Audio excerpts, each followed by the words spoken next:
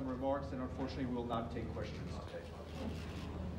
Allow me, before doing that, to wish all the journalists that work covering the work of the United Nations, to wish all of you Happy New Year, and from a professional, personal, and familial perspective, that 2020 becomes much better than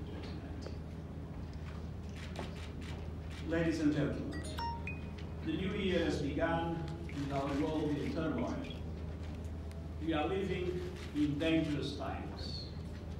Geopolitical tensions are at the highest level this century, and this turbulence is escalating. Even nuclear non-proliferation can no longer be taken for granted.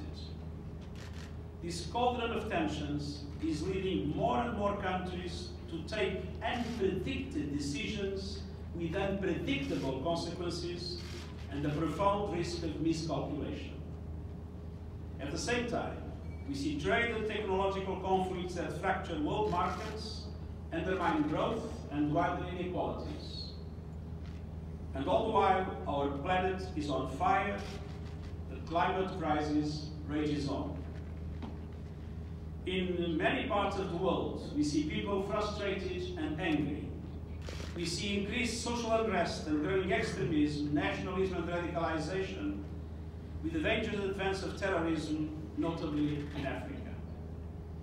This situation cannot go on. I've been following the recent rise in global tensions with great concern.